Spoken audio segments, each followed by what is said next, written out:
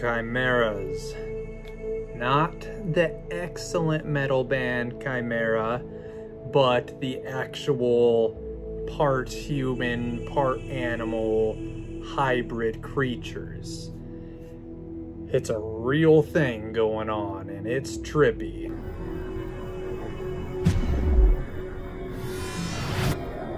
In Greek mythology, the word chimera refers to a fire-breathing creature that's part snake, part lion, and part goat.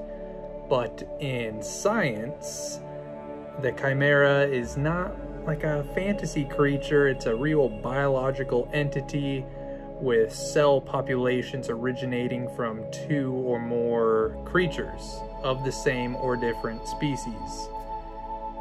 So some of the crazy stuff is going on, putting cells in monkey brains. In Russia, people are trying to, I think it's in Russia, maybe China, regardless, trying to make cows that produce human milk, so that way people can buy breast milk from stores, all sorts of stuff. So by putting human stem cells into the embryos of animals, scientists hope to grow new organs for people with faltering kidneys and hearts. And Yale University once did an experiment in 2007 where they put human stem cells into 5 monkeys to observe its effects on Parkinson's disease. And they did get some interesting results from it. The monkeys that suffered from the disease could eat and walk much better than before, and they had fewer problems with the tremors. So those promising results. And apart from the improved response to the disease, the human neural cells migrated into the monkeys' brains and altered how they function. And this caused a little bit of concern, but according to the researchers, the behavior wasn't changed enough because the number of cells wasn't large enough. But that led, some thinking of, if they step that up, how much of the monkey's brain would really become human? We got some Planet of the Apes stuff going on there. And that experiment, a similar one, happened with mice, where its brain did kind of become half human. So by injecting a smaller number of human cells into mice, researchers have created mice hybrids with practically half human brains. And as expected, these hybrid mice are smarter and perform better in tests for cognition and memory. Scientists claim that giving mice a type of immature human brain cell called a glial cell resulted in their brains growing differently, so they became more human-like. Dun dun dun. Hide your cheese. While the hybrid mice still had their own neurons, the cells that store and transmit information in the brain were almost entirely human. The results have raised the prospect that it may be possible to inject animals with human brain cells to make them smarter. So we got monkeys with human brains, mice with human brains. We're trying to set up our own apocalypse where the animals take revenge. Now another crazy thing is the half-human rabbit. In 2003, scientists from Shanghai successfully grew human cells inside rabbit eggs. The embryos were growing with more human DNA than rabbit DNA. They claim that they never let them grow for more than a few days before terminating the experiment. So who knows what would have come of these human rabbit hybrids. It reminds me of that new show that came out on Netflix, Sweet Tooth, where all the kids being born part animal in varying degrees, some more animal than human. It's a pretty good show, and it definitely, whoever made the show, they're into some conspiracy stuff. There's a lot of good stuff in there. So go watch Sweet Tooth.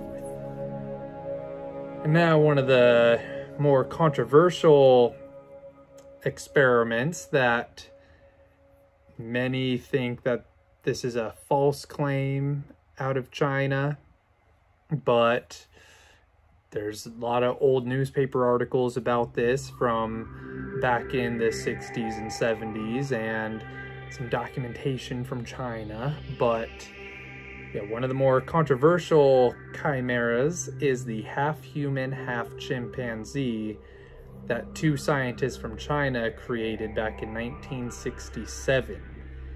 They claimed that they had found a way to impregnate a chimp with human sperm, but this experiment was cut short due to the Cultural Revolution that was going on at the time, which caused the scientists to be sent to labor farms, which ultimately led to the 3-month pregnant chimp dying from neglect. So that's some crazy stuff. There you go. If they're able to make mice have half-human brains, I'm sure there's probably some way to make an embryo that's inside of something be part human, because it's been done successfully in these various experiments, but supposedly all these experiments are ended before these beings are born. So that's just a crazy thing, where at what limit is something enough to be considered human? Like for animals, if we're growing human organs inside of animals, then like at what point do they have more of like a human consciousness? Is that really in our brain, or are we really like organ harvesting? I don't know. That's some crazy stuff. Oh, another crazy one, which here's a beautiful picture, is of the human ear growing on the back of a mouse. So back in the 90s, a bizarre photo of a mouse with an ear on its back surfaced, and these weren't fake images. It was an ear grown from cow cartilage that this mouse became known as the ear mouse. Very original. And they had somehow used the cow cartilage to create like the scaffolding and then stem cells or something to grow this human ear on the back of a mouse, which the intent was to see if they could do that for human transplants. So yeah, that's some crazy stuff. All right, everyone, well, there you go. Buy my merch, subscribe, share, subscribe to me on all the music streaming stuff, buy my music, it plants trees, stream my music, it plants trees, buy my merch, it plants trees, make me ridiculously wealthy. Goodbye. Inquire within. Inquire within. Inquire within. Inquire within. Reveal the UFO cover-up. Revealing the entire UFO cover-up. Okay, they're gonna reveal it one song at a time. Dig? They're sending all the fans who sign up for a mailing list a stack of real fucking government UFO files. Don't give up. Don't give up on making the life that you want to see. Psychedelic, alien, rock and roll. They got the best UFO footage and government document evidence there is, all right? Real shit, okay? For your safety, put on the tinfoil hat.